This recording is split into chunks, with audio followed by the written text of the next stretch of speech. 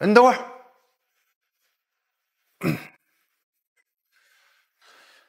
这些资料你先看一下。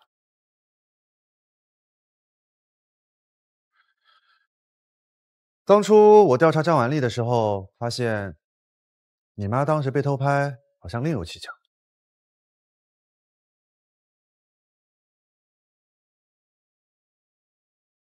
顾宏宇，这些照片都是顾宏宇拍的。啊，当时我们那些照片也是他偷拍的。这一切都是顾宏宇干的。只有让顾宏宇亲口承认这一切，才能还妈妈一个清白。可是我如果现在就离开顾家，就很难再找到突破口了。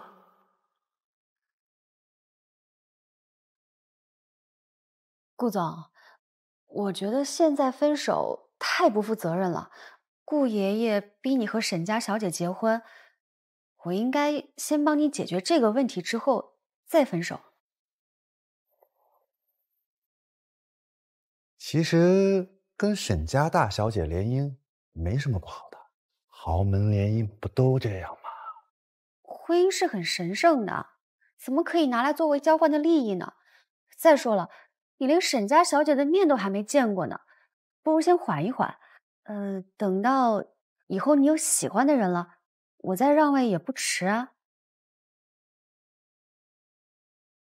顾总，我觉得现在分手太不负责任了。顾爷爷逼你和沈家小姐结婚，我应该先帮你解决这个问题，之后再分手。其实跟沈家大小姐联姻没什么不好的，豪门联姻不都这样吗？婚姻是很神圣的，怎么可以拿来作为交换的利益呢？再说了，你连沈家小姐的面都还没见过呢，不如先缓一缓。等到以后你有喜欢的人了，我再让位也不迟啊。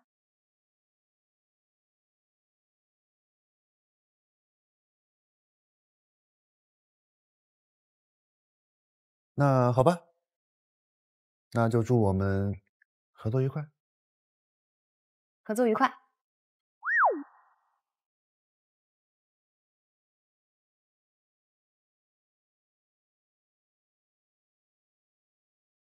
董事长，报告出来了。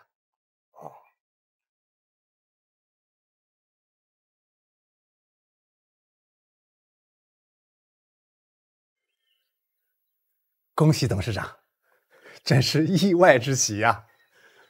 许念真是洪泽的亲女儿啊！哎呀，好，我去看看我的亲孙女儿。走。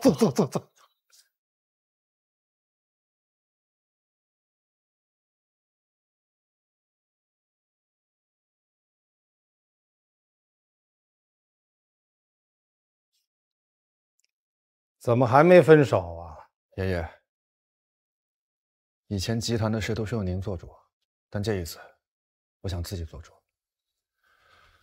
我和许念一开始确实是合作关系，但现在我们是真心想要在一起。我知道和沈家集团联姻可以让集团更上一层楼，但是现在就算不和沈家联姻，我也有能力让集团变得更好。你是愿意放弃一切，也一定要跟他好了？是。唉，你们年轻人啊，现在主意大，我这老头子就不和你们争了。爷爷，您的意思是我们可以在一起？怎么着？把我看成什么人了？我就是那棒打鸳鸯的老古董啊！我就这么看不得你们好啊！明言啊，你是我非常器重的接班人，沈家的路我给你铺得好好的，你不走，今后的路啊就靠你自己了。爷爷，我不会让您失望的。行了，一会儿呢，沈家老头子约我下围棋，臭棋篓子，到时候啊，我就顺便把你们的事情解决了。好了，走了。顾爷爷再见。把这顾字去掉。从今天开始啊，你和明言一样，叫我爷爷。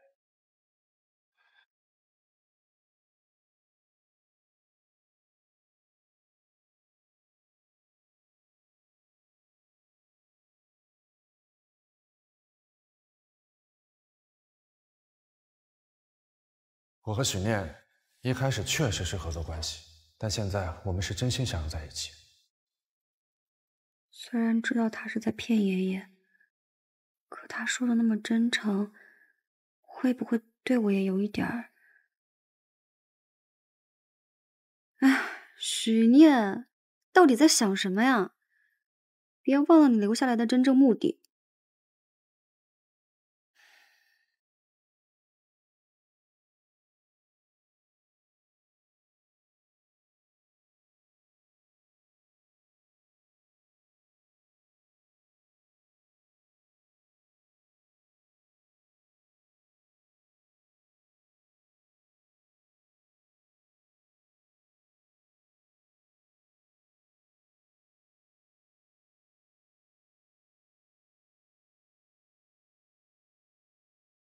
什么？结婚？是的。昨天啊，我把你的事儿和那个沈老头说了。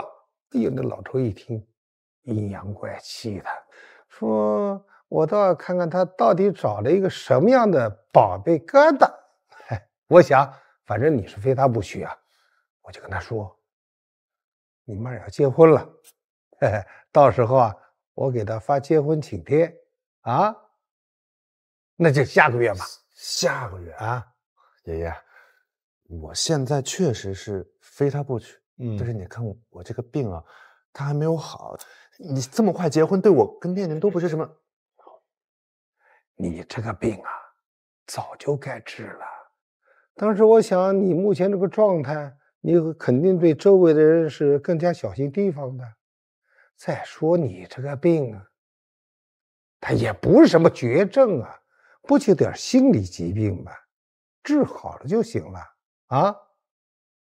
我找那个赵医生啊，给你制一个完整的治疗方案，到时候你要好好配合啊。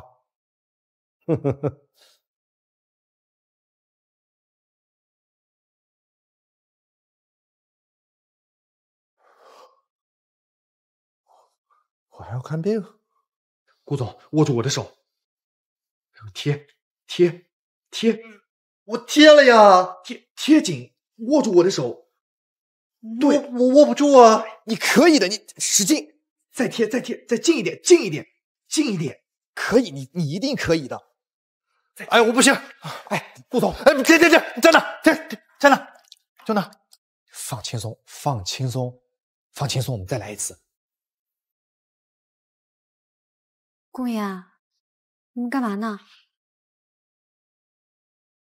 我没干嘛，看病呢。什么病啊？创伤后应激障碍症。您是许小姐吧？嗯。听说你们要结婚了，恭喜恭喜！哦。顾总，我可不可以单独跟许小姐聊一聊啊？您先回避一下。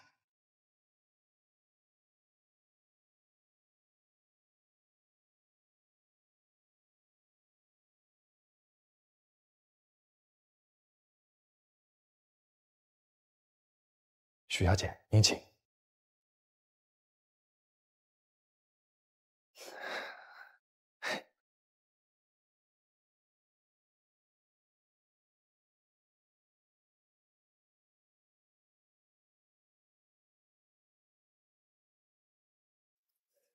许小姐，顾总他有创伤后应激障碍症，这您知道吗？这个病啊，一定会影响你们之间的亲密行为。这个创伤后应激障碍症，它的根源就在于对身边的人和环境不信任，有防备心。作为他最亲密的人，也是最能够帮他摆脱这种心理疾病的人。啊？你说我啊？对。我不行的。如果说许小姐都不行，那没人能帮得了顾总了。这个病它可大可小，现在顾总的病情在可控范围之内，一旦病情恶化，他以后将不能再跟任何人有接触。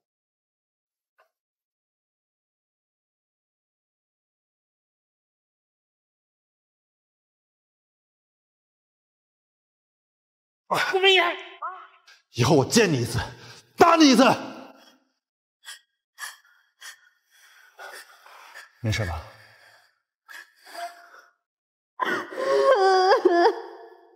许念，他帮了我太多次，无论如何，这一次我也应该帮他。那我应该怎么做？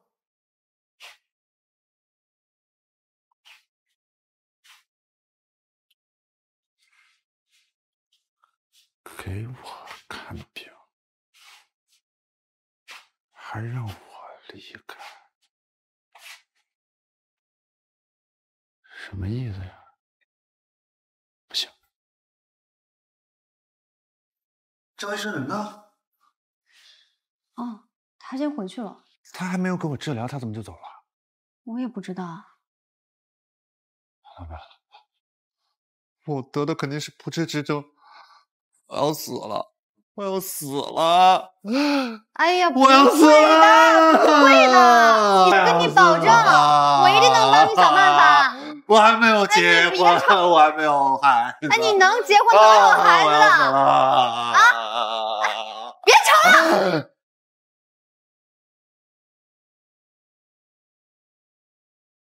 逗你玩呢，你别生气。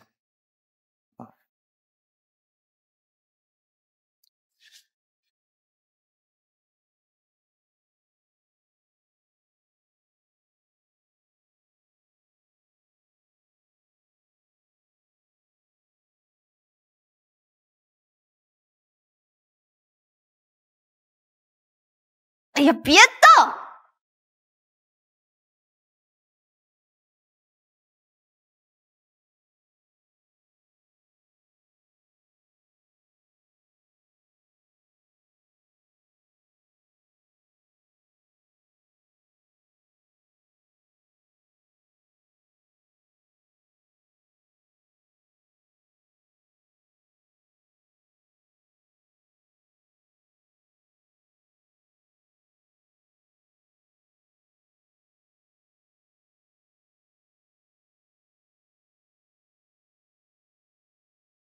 这种程度你能接受吗？啥意思啊？刚赵医生跟我说的，他让我跟你多些肢体接触，正好能帮你免疫一下。哦，原来这样啊！我还以为你要那什么？你以为什么？没什么。你还没说呢，刚那距离可以吗？可以吧？什么叫可以吧？可以就是可以，不可以就是不可以。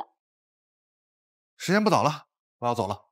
哎，你还没回答我呢，是能还是不能啊？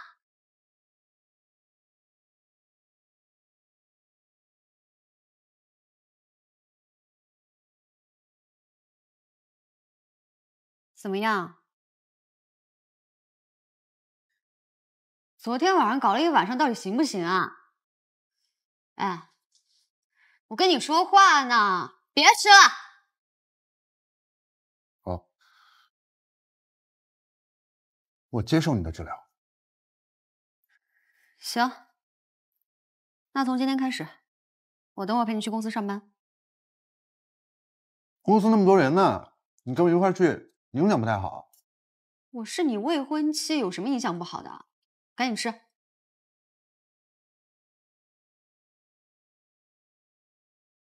我上去准备一下。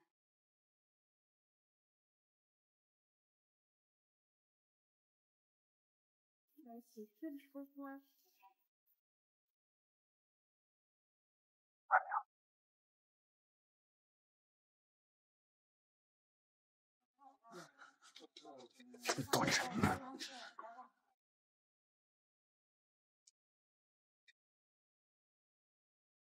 说吧。集团自 to B 业务调整收入结构以来，持续发展战略取得了明显的成效。3季度的收入同比大幅增长，来自实体经济的收入占比提升。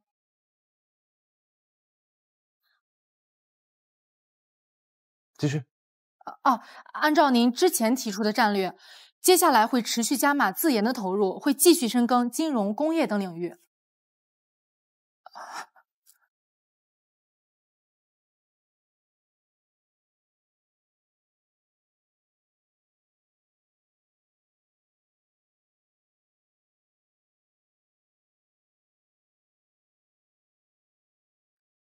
我要上厕所。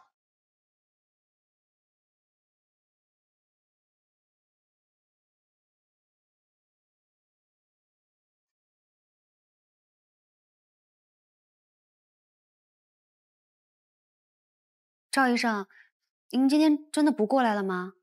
我在，顾总反而拘谨，你就正常的和他相处就好了，多一些肢体上的接触，最好是一些比握手、触碰更亲密的行为啊，制造点浪漫的环境。哦，好吧。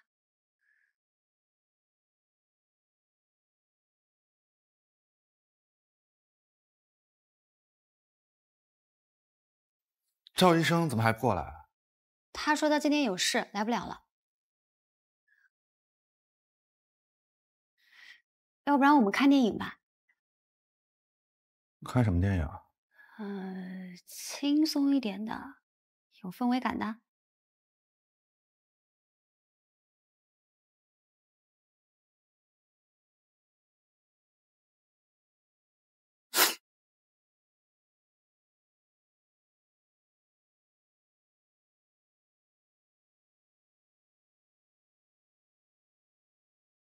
这就是你说的搞笑的、有氛围感的电影？这还不够氛围感啊！这是第一次，也是最后一次。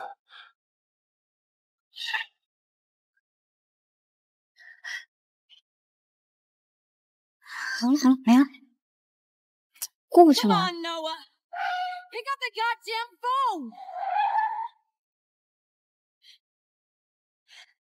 我以前也是因为有创伤后的应激障碍，所以才不能发生的。赵医生说你跟我是一样的，当时应该是某一件事或某一个人对你的影响太大，所以让你忽视了自己的病情。你就像我啊，我妈……哎呀，你看电影就看电影吧，你还非得给我上课。哎，你能不能给这个恐怖片它一点它该有的尊严？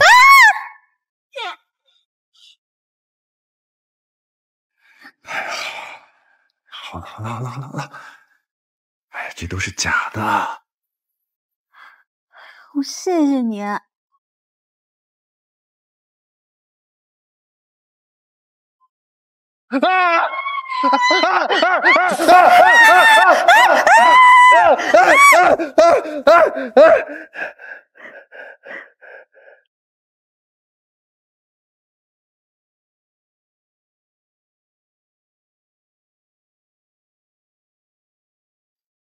是不是跳闸了？你说你看电影就看电影，你还非得挑这种片子？你看，把电表都吓跳闸了。现在是追责的时候吗？好了，我打电话叫人过来修。你不会修电表啊？我为什么要会修电表？那你岂不是也不会修电器啊？那你以后你的老婆、你的小孩都得跟着你用破电器啊？我电器坏了，我直接换新的不就行了吗？我为什么要会修啊？哦，也是。好吧，其实这种东西也没有什么难的，我随便轻松一搞就搞定了。是吗？是啊。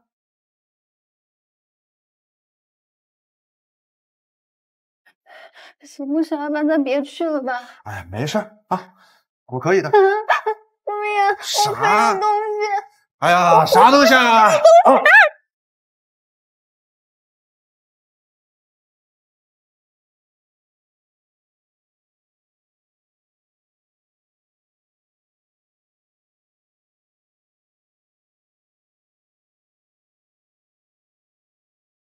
我先走了，我回房间睡觉。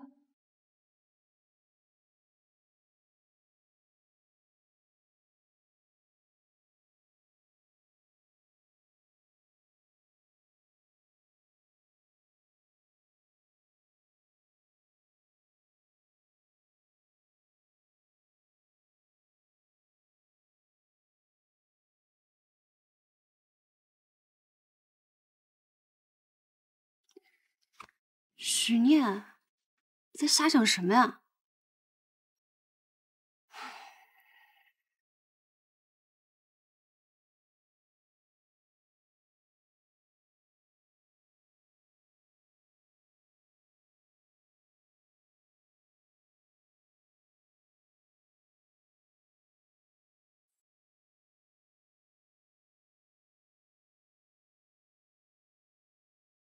？In the early days, we were thick as thieves. What you doing, can we hang? People come and go, lessons on the road. We were meant to stay. I need closure. I need to know that we will be okay. 要不然我还是回学校算了，这也太尴尬了。I feel closer. The only arms I need are these sheets over me. 晚上回家我继续修电表。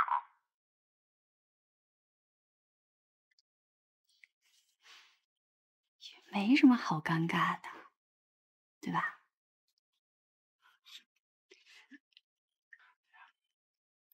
好，那我就晚上好好做一顿饭，犒劳犒劳顾电工。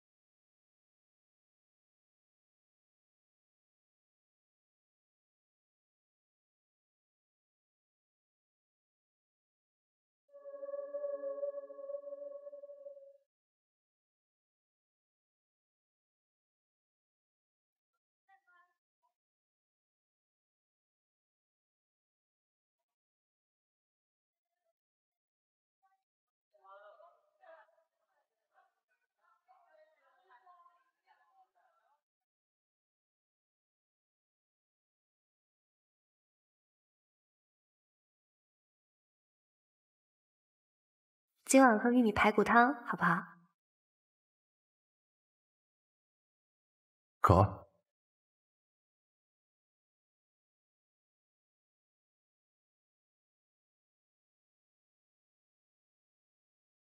今晚的电影选择权交给你。选好了，片长4小时，不看完不许睡觉。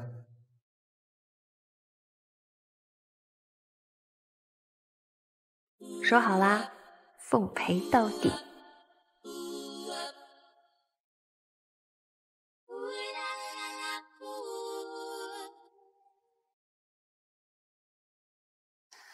喂，师傅，我到地下停车场了，您在哪儿啊？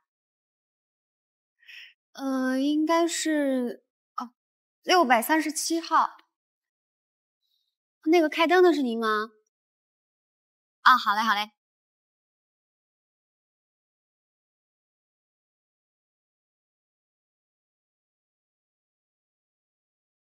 放开我！放开我！放开！谁？放开我！放开我！放开我！顾总好，欢迎光临一生只送一人的第二。我来取上次那款钻戒啊，来看一下您的订单和身份证。好，给您。顾总，您看一下，这是您从我们这边订的 My Heart 系列简约款的求婚钻戒，这个寓意啊，一颗真心只为你。这是您和许小姐的真爱协议，信息一经绑定是不可以更改和删除的哦。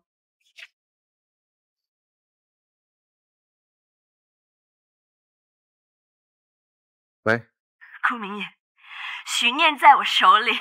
江文丽，你想要干什么？我想干什么？你来了就知道了。城外新郎飞工厂的顶楼，我在这等你，你一个人过来。我要是看到别人，我保证你只能看到许念的尸体。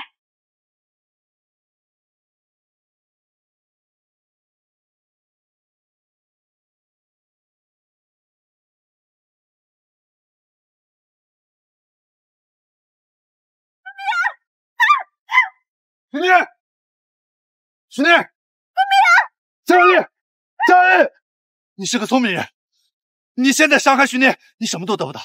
你把许念放了，你想要什么，你可以跟我说，我什么都满足你。太晚了，来不及了。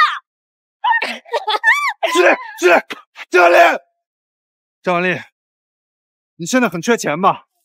你把许念放了，你要多少钱，我都可以给你。钱？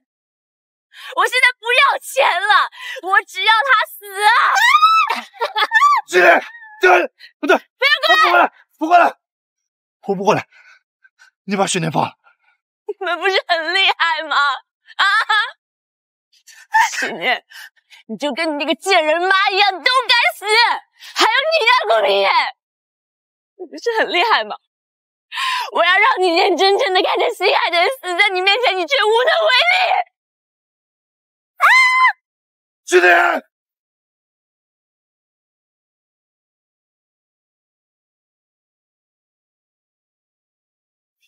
许念，顾明野，你千万别放手啊！我还不想死。跟我斗，你们都得死！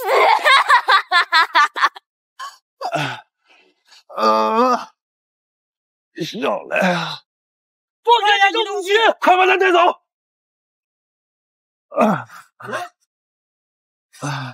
走！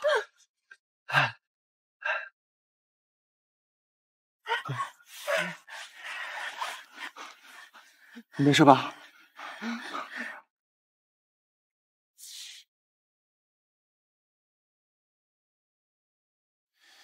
真是可惜啊，差一点就能除掉顾明言了。我从来没指望一个疯癫的女人能干掉顾明言。不过可以确定的是，许念就是她的软肋。布了那么久的局，也该收网了。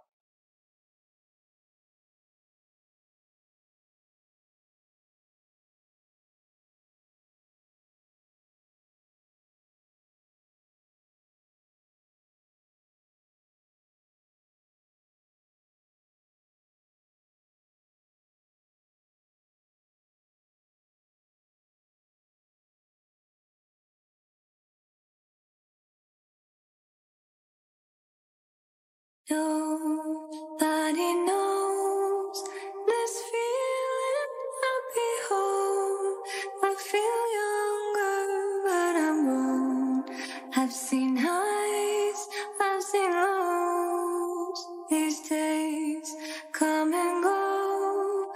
Some beautiful, some cold. I've been walking on my own. It's like I can't move on.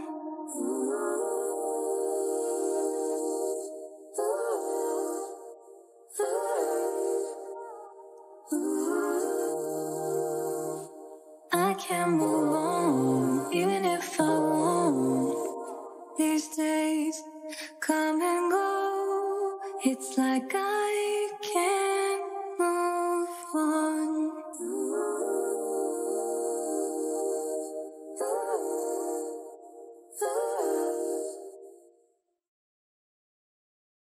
好看吗？有一个很严肃的问题啊。啊？你穿这婚纱太好看了，我只想一个人欣赏。肉麻。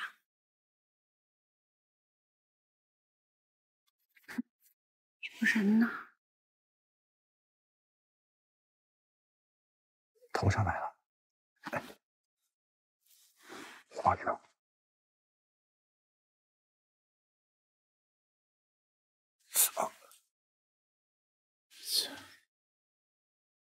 顾明阳，顾明阳，顾明阳！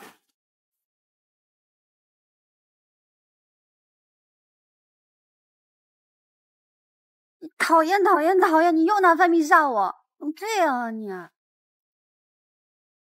真希望现在就是我们的婚礼。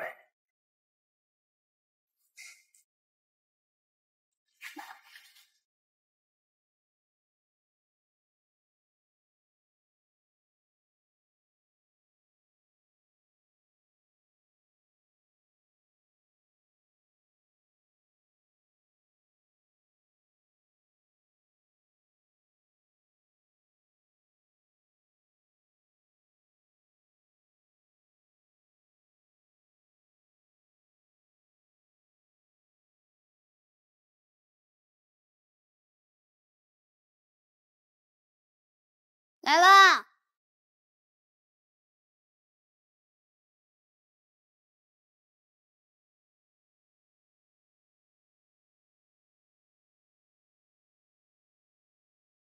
你来干什么？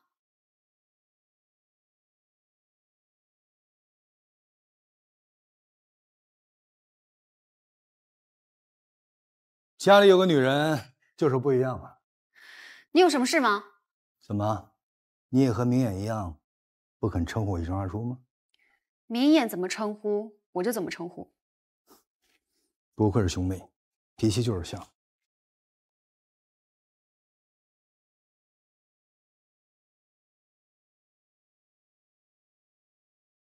你到底有什么事？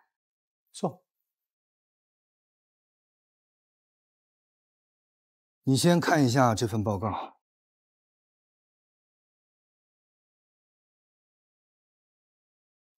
二叔给你解释一下，这是你和我们家顾老爷子做的亲缘鉴定报告。你看上面写着，关系成立的概率是99%，也就是说，你是我们顾家的血脉，是我哥顾洪泽的女儿。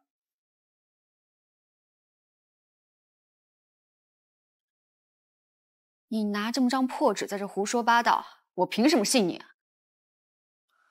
我知道，这个时候跟你说这种事情，你肯定不愿意相信。不过，我这还不止这一份证明。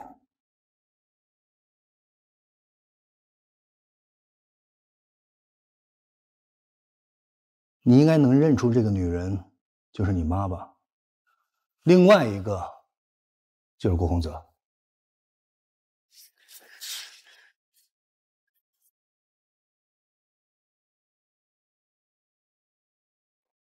当年他们爱得很深，只可惜被我们家老爷子棒打鸳鸯。但很快你母亲就嫁给了许涛，生下了你。婚后两人一度失去了联系，直到10年前的重逢，我确实找人跟踪了我哥，拍下了他和宋雨之偷情的照片。所以当年到底是什么情况，只有我最清楚。宋雨之完全是自愿的，她就是一个水性杨花的女人。妈妈不是无辜的，我真的是顾洪泽的女儿。这是宋雨之自己造的孽，但是可怜你，居然爱上同父异母的哥哥。不过幸好，在婚前弄清楚了，不然等到你和明眼结婚了，这真的就是人伦惨剧了。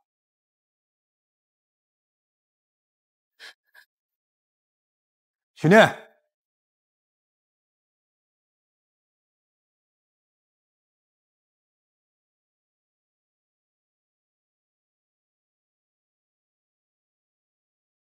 明眼，我找你聊点事，你来了就知道了。我在家里等你。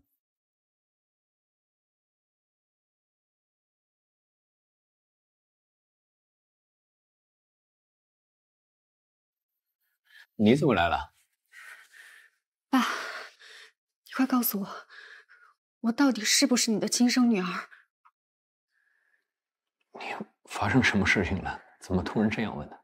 这件事情对我很重要，我求你了，你把知道的一切都告诉我吧，行吗？好，我可以告诉你，但是之后很多事情就需要你自己承担了。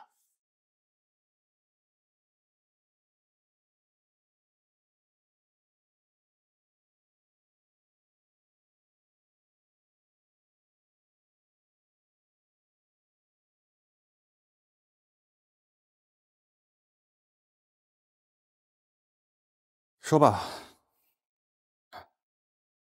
什么事儿？跟你聊聊许念的事儿。许念，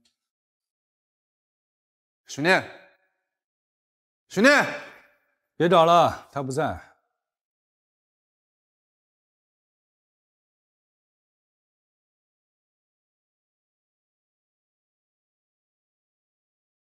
你对许念做了什么？鹰眼，不必这么紧张。许念现在应该很安全，不对，或许应该叫她顾念。半个小时前，我的这位侄媳妇刚刚得知自己是顾家的血脉，一时间难以接受，跑出去了。你什么意思？既然如此，我就不绕圈子了。这是我们家老爷子之前给许念做的 DNA。报告证实，许念就是我哥和宋雨之的亲生女儿。但是这件事之所以诡异的地方在于，老爷子明知道许念是顾家的血脉，却还积极促成你们的婚事。这只能说明一个事实：你不是我哥的亲生儿子。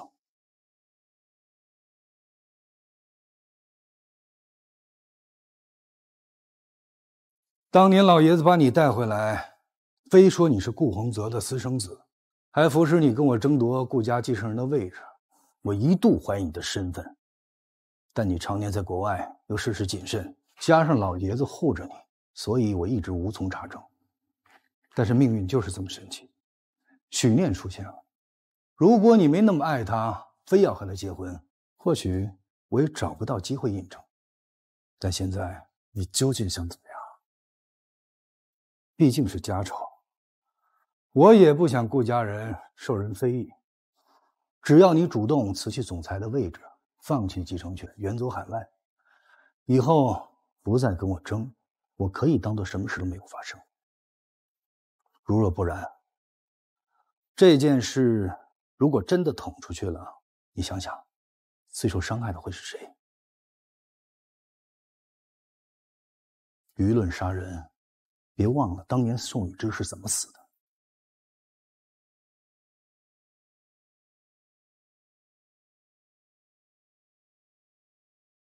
我给你1天时间考虑。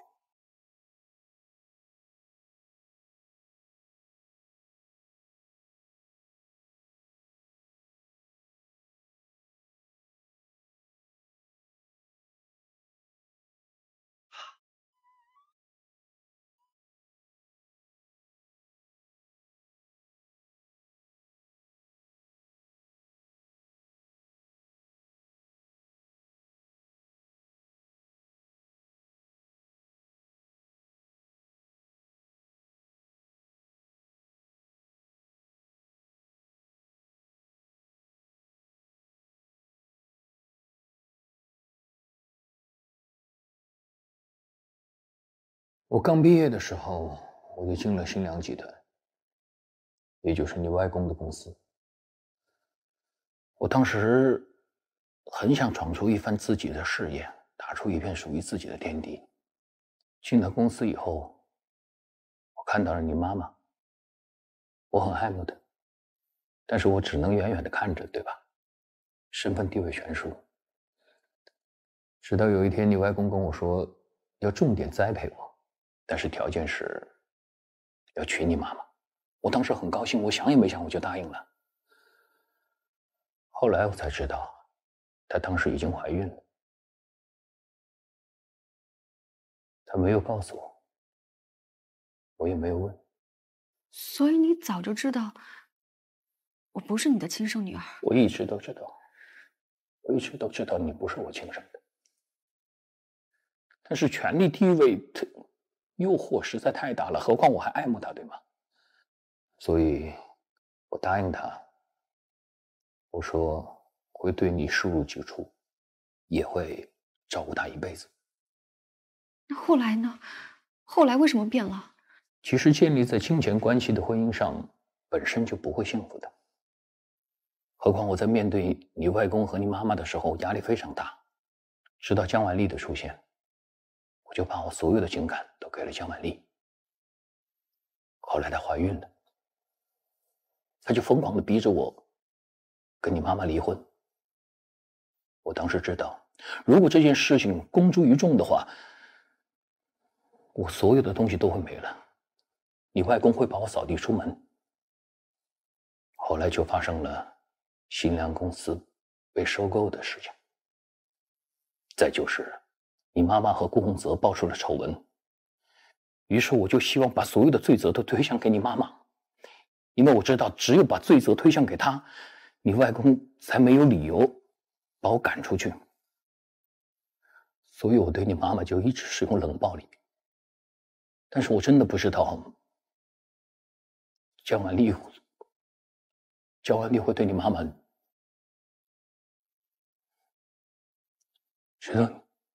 直到你妈妈去世，后来江晚丽这样对你，我也并不是全然不知。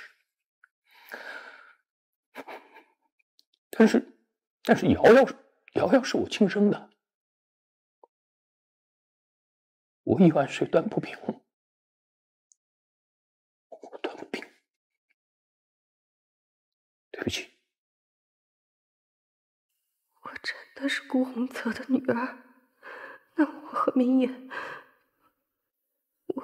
是。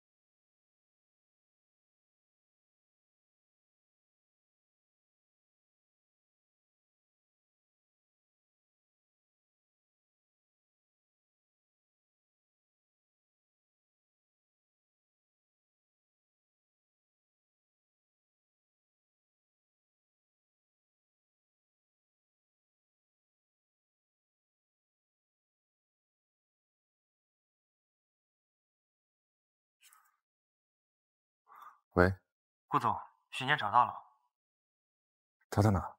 在他母亲的墓地。好，我马上过去。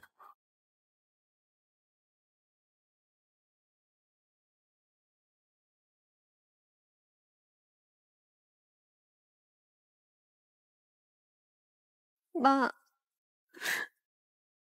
在遇到明言以前，一直以为为你洗刷冤屈是我在这个世界上唯一的执念。可是现在突然有人告诉我，我坚持了这么多年的事情都是错的。我现在还爱上了自己的亲哥哥。妈，你快告诉我，我现在到底该怎么办？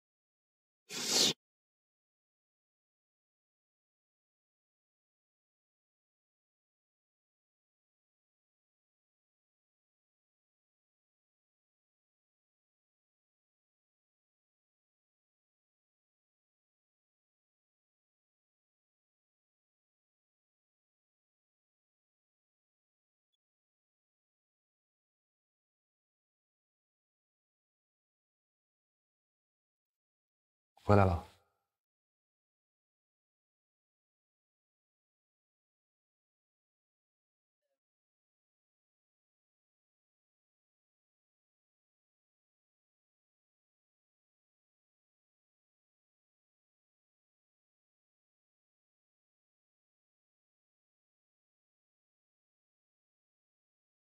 你要干嘛，念念？你这干嘛呢？你要去哪？念念，你干嘛？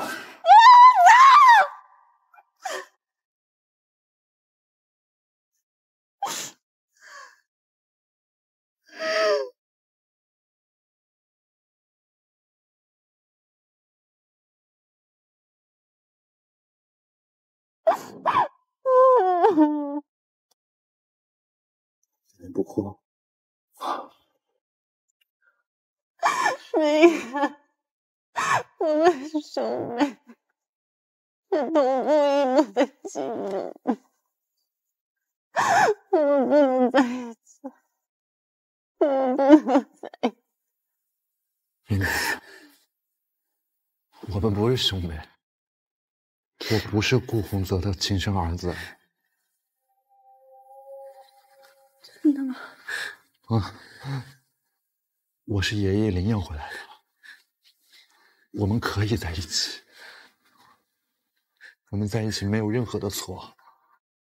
我什么都不想要了，我们一起离开这里好不好？念念，我还不能走。我知道爷爷对你很好，让你放弃这一切，对你来说是很困难。可是我花了这么多年去证明我妈没有出轨，可到最后还是证明我是她跟顾洪泽的女儿。我没有办法想象以后怎么样跟顾家人在一块生活。我知道这个要求有点自私，可是你能不能就让我自私这一回？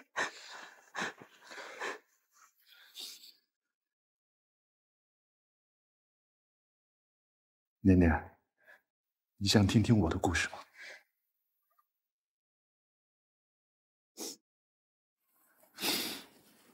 我妈是因为生我而去世的，我爸一个人把我拉扯大，他白手起家，经营着一家工厂。他每天的工作都很忙，但是他总会抽空来陪我。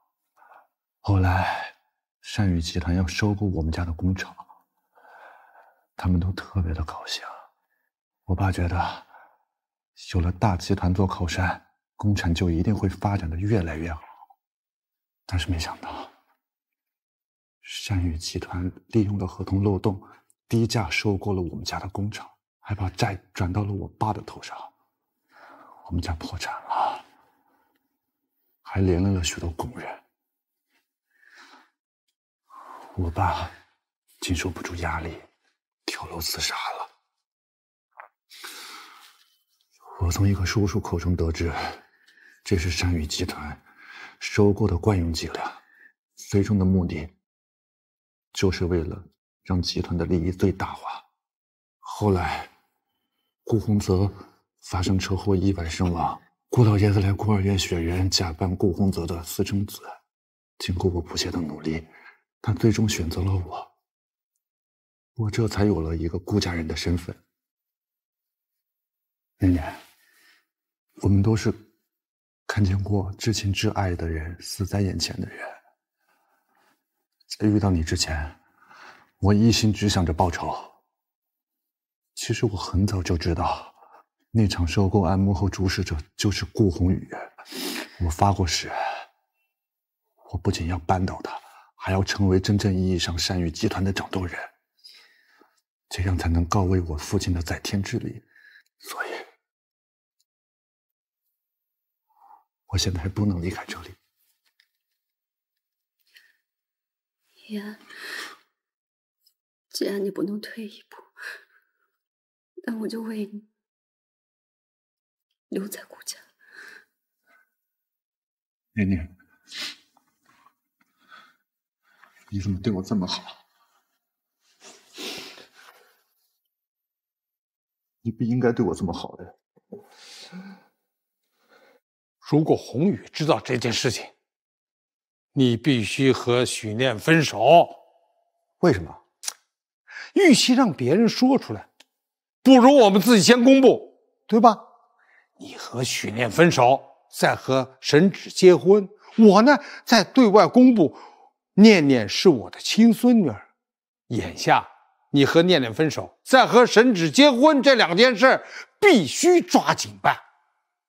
我们要赶在宏宇之前公布念念的身份。从今往后啊，你和念念就是兄妹了。可是我跟念念已经是……不管你以前什么关系，现在你们只能是兄妹关系。可是怎么着？还有点不情愿？不情愿你得给我忍着。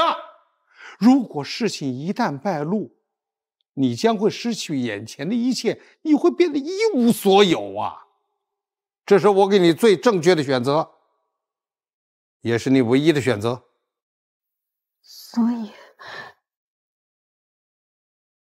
他让我回顾家，做你的妹妹，你也同意了。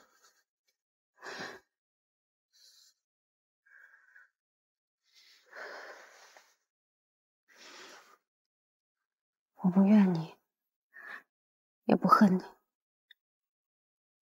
你有你的立场和苦衷。可是明言，当年我妈抛下我的时候，我就发过誓，我不会再被任何人丢下。可你跟妈妈都选择了抛下我，这次让我先选吧。我们到此为止。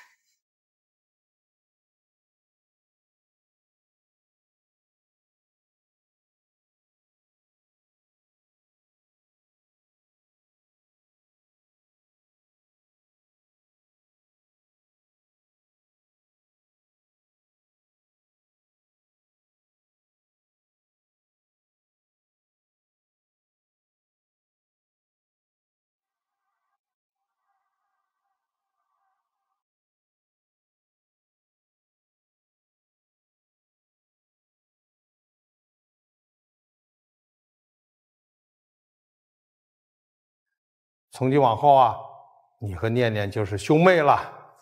可是我跟念念已经是……不管你以前什么关系，现在你们只能是兄妹关系。所以，他让我回顾家，做你的妹妹，你也同意了。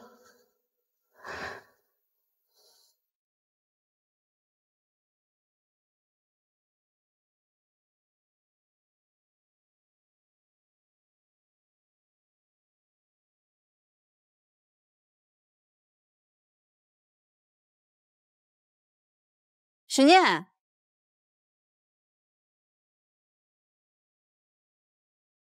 许念，你怎么了？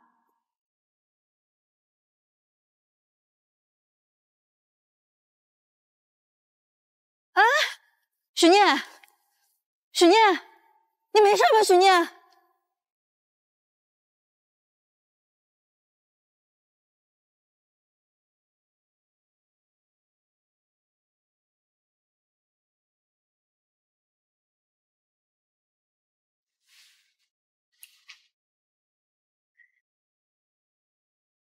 哎呀，妈，你不要丢下我！不要！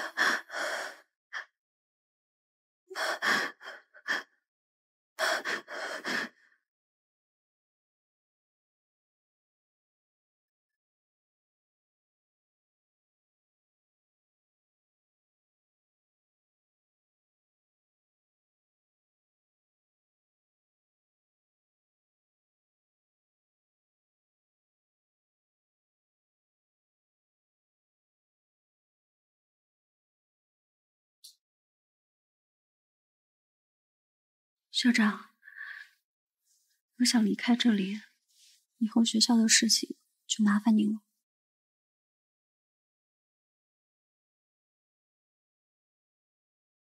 小念，这是你妈妈当年留下的笔记本，她不想让过去的事情左右你未来的生活，所以让我保管。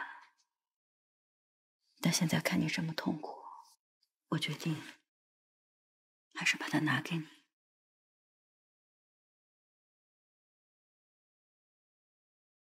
这里或许有你想知道的答案。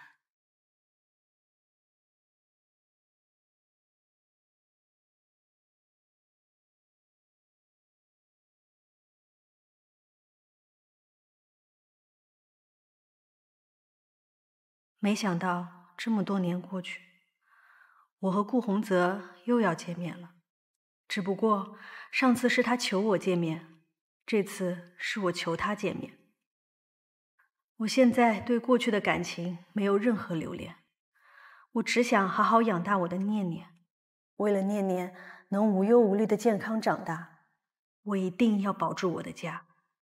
在酒店见到洪泽，洪泽整个人像是发了疯的一样扑向我，看上去很不清醒。我很生气，我已经结婚了，我不能背叛家庭。这次我没让他得逞，我打了他一个耳光就离开了。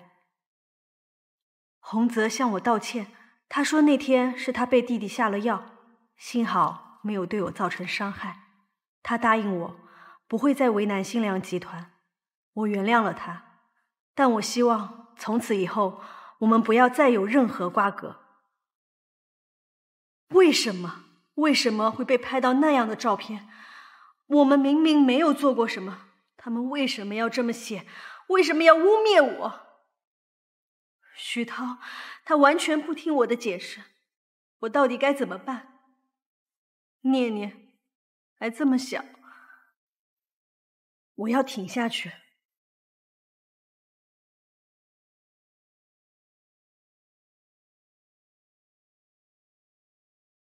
妈妈，对不起，我不该对你有一丝一毫的怀疑，是我被感情蒙蔽了眼，迷失了方向。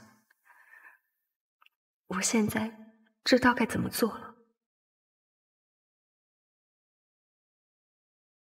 今天的发布会啊，是公布你和沈芷的婚事。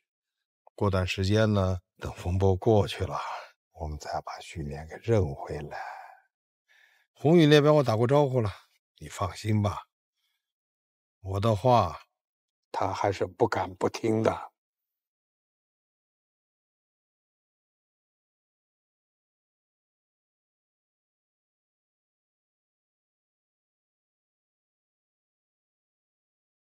今天召开这个发布会，主要是为了宣布2件事情。等一下。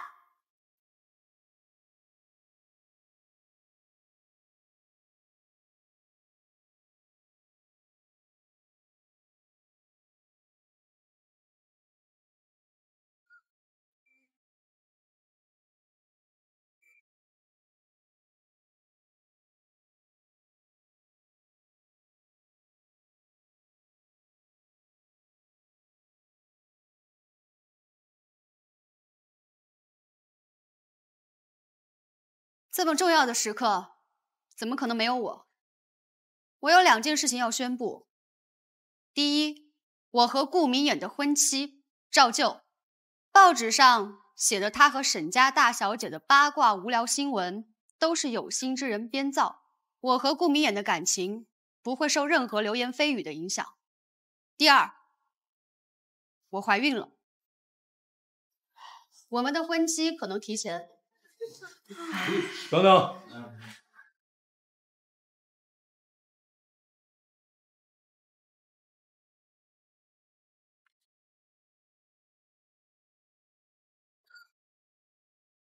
爸，本来这件事情我已经答应你不说了，可是许念她怀孕了，后果非常严重，现在不能不说。许念是我哥顾洪泽的女儿，和明衍是亲兄妹。这什么情况？豪门家族也太乱了吧！我想起来了，顾洪泽当年就被曝光和许太太偷情，没想到现在连孩子都有了。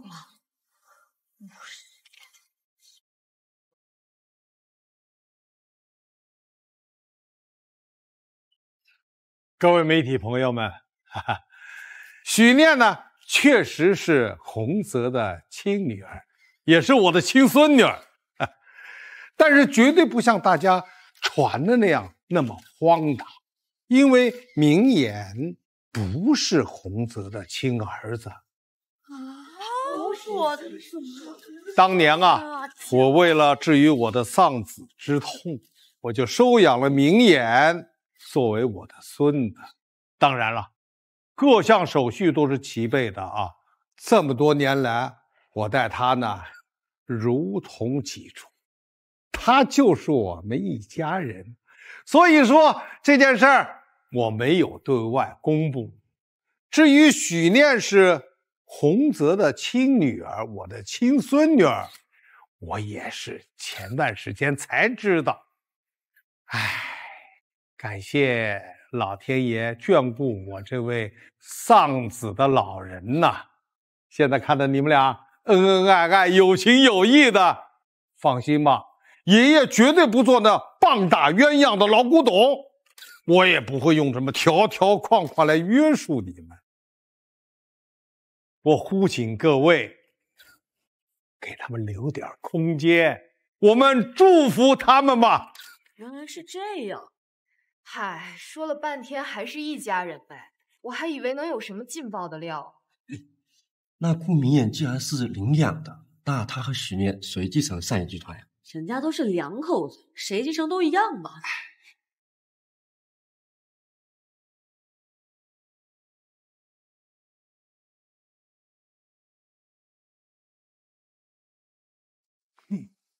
你为什么要这么做？爸，你听我解释，我也是不想事情发展到不可收拾的地步。我先扶您回去休息。爸，你慢点。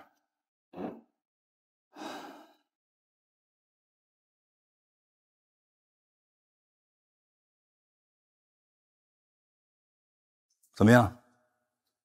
哼，明艳，这才只是一个开始。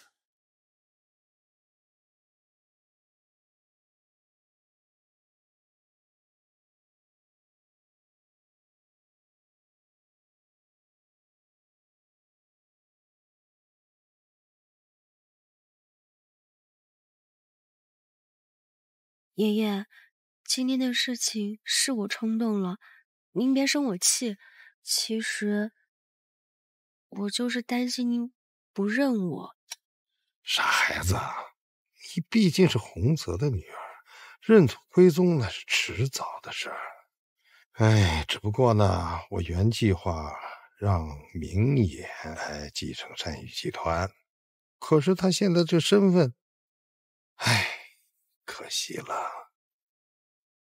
爷爷，虽然您少了一个名义上的亲孙子，但多了一个亲孙女，还有孙女婿啊。我和明言结婚了，以后还是会孝顺您的。何况现在我和明言成了一家人，我做善宇集团的总裁，明言一定会更尽心尽力的帮我的。你想当总裁？我知道我要学的东西还有很多，这不还有爷爷吗？爷爷可以慢慢教我，也可以慢慢弥补我们祖孙遗失的美好时光。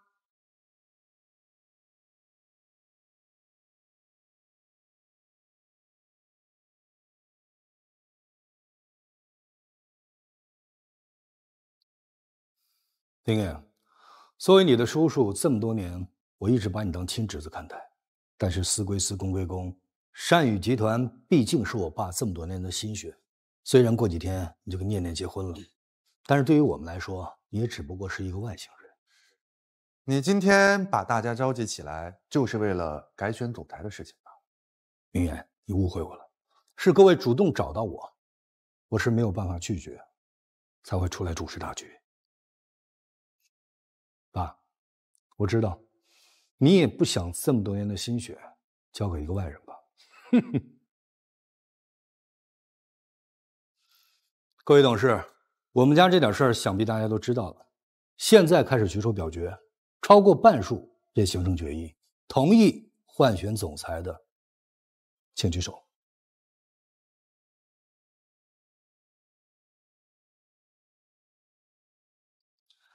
决议通过。接下来，新任总裁候选人等等，在举手表决之前啊，我说下我的看法。我同意许念担任集团的总裁。许念才刚认回来，集团的业务又没有接触过。如果您想培养他，可以先从开始表决吧。同意的请举手。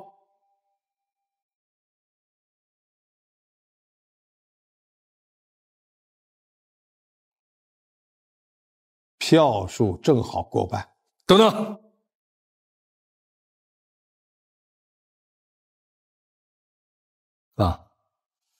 我本来还顾念父子之情，但是走到这一步，我也没什么好顾忌的了。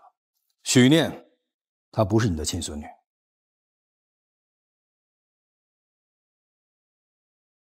这张报告也是假的，我早就调包了。你怎么敢调换报告？我早就算到了，你不会轻易让我当上这个总裁，所以留了一手。没想到吧？顾家人一直以来只有我一个。之前你就偏爱顾洪泽，对我不闻不问。好不容易等到顾洪泽死了，你又甘愿扶持一个没有血缘的外人。明明我才是你的儿子，你为什么要这么对我？平时啊，你确实掩饰的不错，但是我知道你心术不正。我一旦把善宇集团交到你的手上，你就会原形毕露。对我，对集团而言，那都是一场灾难呐！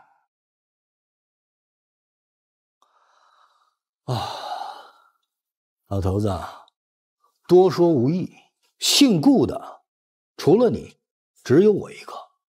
等你归西那天，善宇集团就是我的。你错了，许念确实是顾家的孙子。到底怎么回事啊？爷爷，您当初派人去查验许念的 DNA， 我提前看了报告，上面显示许念确实是顾洪泽的亲女儿，但因为我有一些私心，所以隐瞒了一些事实，用假报告换了真报告，对不起。既然早就知道了，但是我真的是没有想到，顾宏宇为了验证我不是顾家的血脉，又伪造了一份报告，把假的换成了真的。没想到吧？你以为你手上拿了一张致命的手牌，就可以随意把许念踢出局，但没想到你手里那张牌是假的。顾明远，你少跟我来这一套。你觉得我会相信你这套把戏吗？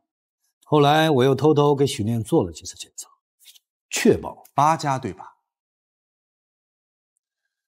报告我全都换了，就是为了让你相信你手里的报告是真的。顾宏宇，你说我妈当年是自愿的，其实都是谎言。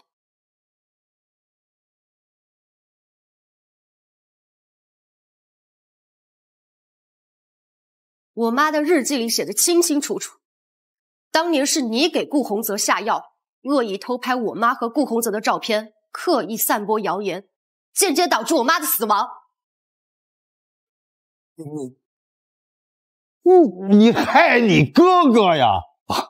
爸，我是嫉妒我大哥鬼迷心窍，但是现在毕竟我是您的亲生儿子。顾宏宇，从今天开始，我跟你脱离父子关系。善宇集团也不可能有你的位置。